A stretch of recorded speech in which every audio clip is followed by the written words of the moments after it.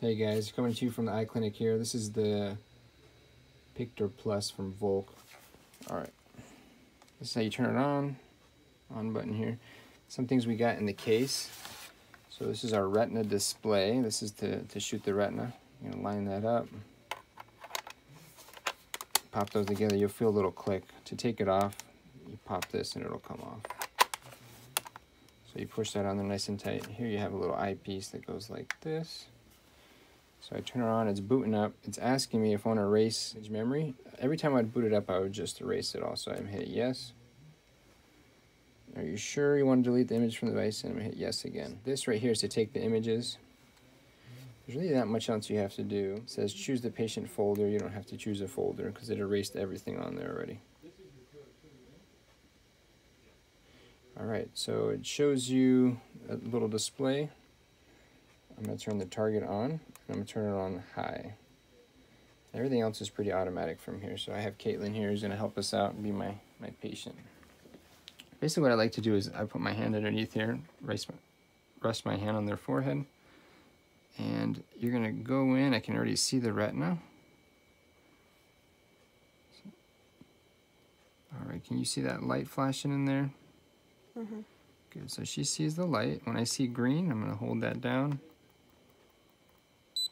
And it'll take an automatic image.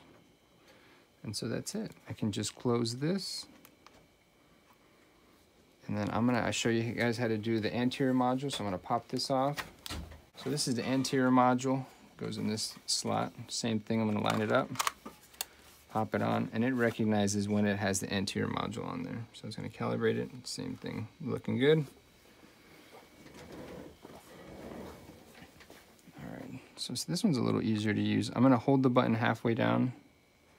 It's going to focus and find her eye. And then that's how you take an image. Push it all the way. So I did half and then full. So it's saving the image. There's also a way to get a cobalt blue light. All right, so right now it's putting out a white light. I have it, so over here where it says auto, change it over to manual and hit the center button.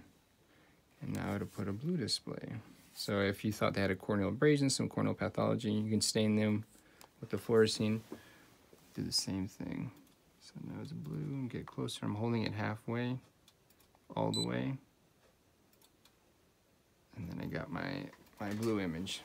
So you don't have to disconnect it, but I'm gonna disconnect it. I already plugged the base into the USB, but I'll just drop it in there. And so it's called VOLK Pictor. Open that folder up, you're going to see a DCIM folder. Double click on that, and then double click on the folder. You're going to see these images here.